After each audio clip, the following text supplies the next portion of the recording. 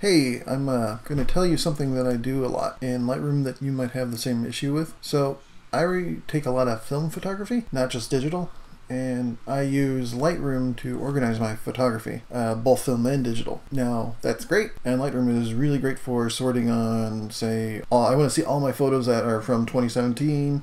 I want to see all my photos with these particular metadata attributes like this camera, this specific focal length, whatever, weird stuff, ratings and what have you. And it lets you change the metadata, but it doesn't let you change the camera make and model for some reason. Often when you get back your scans, they're not going to have the make and model of the camera set because it just doesn't know. How do you deal with this? Well, I use a tool, a command line tool. So I'm in Mac. If you're not aware, Mac's basically a BSD Unix variant underneath the covers of everything. A very pretty, easy to use one. But underneath it all, there's a command line. This is Unix.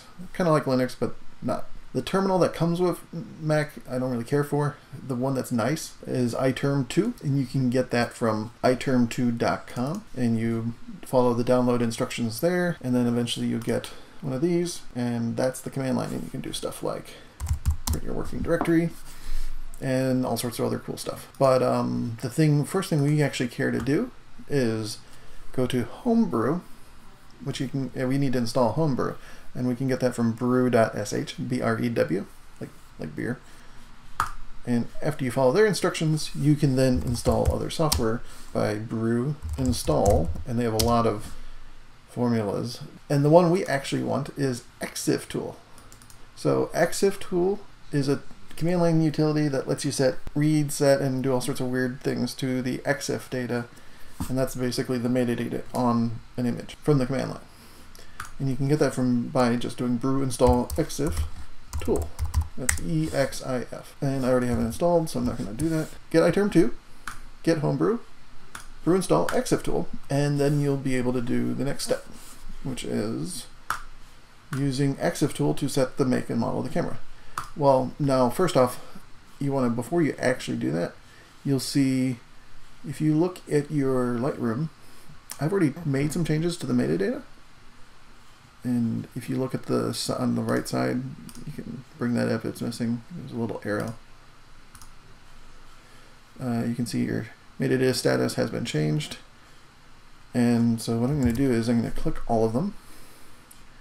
And I'm going to metadata. So I right-clicked, save metadata to files. Then I'm going to do this before I make alterations outside of it. And you see I get a little progress bar happening up here. And done. Nope.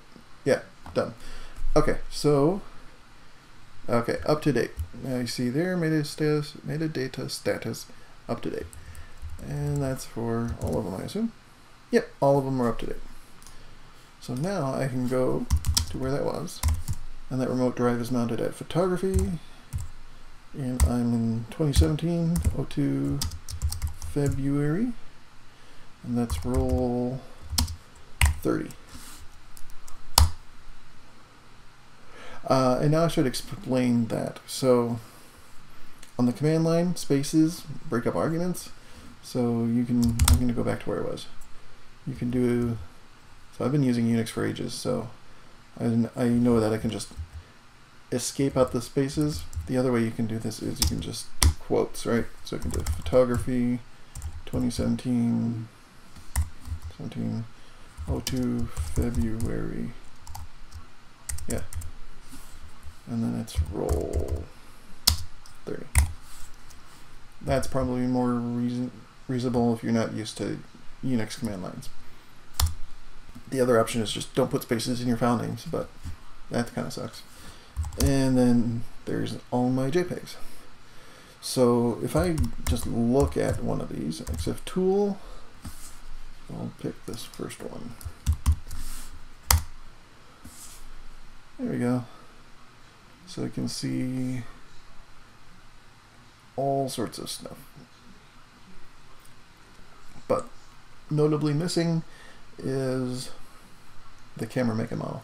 And you can see that the last time Lightroom and when it happened. So this is right now, pretty much. Last few minutes. Now, how do I change it? So I've got a bunch of JPEGs.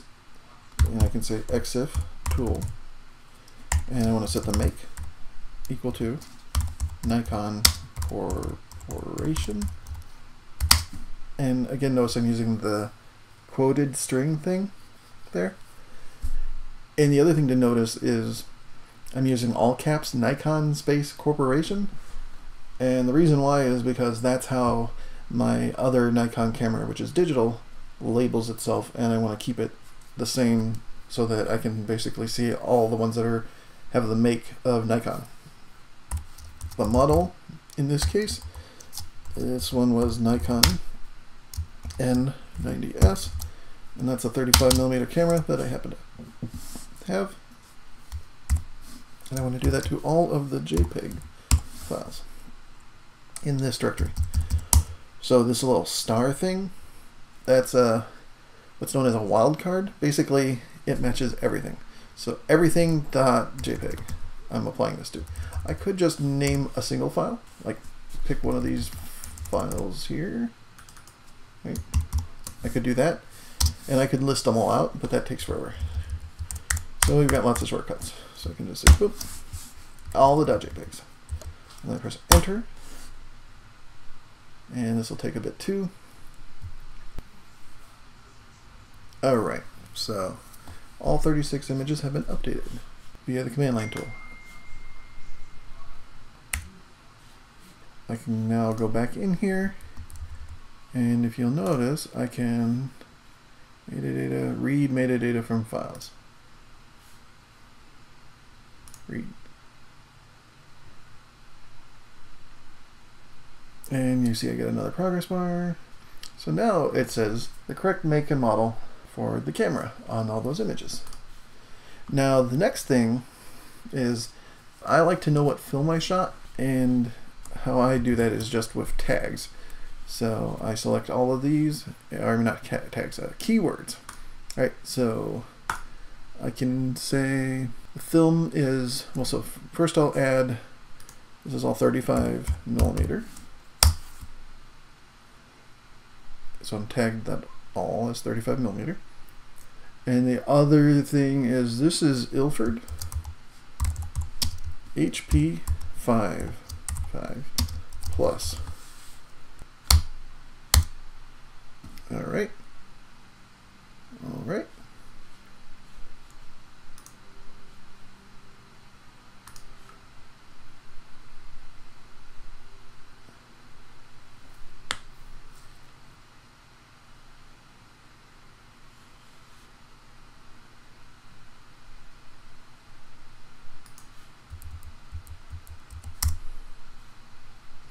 Okay, so now that that's been updated, you'll notice that those keywords are there. So I've got 35mm, Ilford HP5 plus, and the other thing I forgot to say was exiftool -ISO equals 400 *.jpg. This was Ilford this was at 400 ISO film. So yeah, update all the ISO. Now I should have done that at the same time I updated the make and model, but I forgot. So there you go. And I think I can even set that metadata via, I mean the keywords, I think I can set that through exiftool as well, but I usually just do that on the Lightroom side of the house.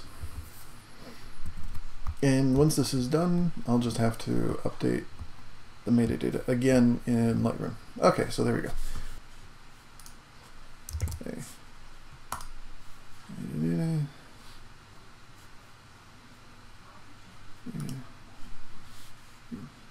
There we go. Okay, now it's done. So if we look at the metadata, how do let me go out of here. There we go. ISO 400, Nikon Corporation, Nikon N90S, 35mm HP5 plus, which means I can find all of the Nikon N90S camera stuff in my normal filters, so you can find all the stuff that's Ilford HP5 plus if you like that. And that's one of my favorite black and white films. It's a pretty common one too. Thanks.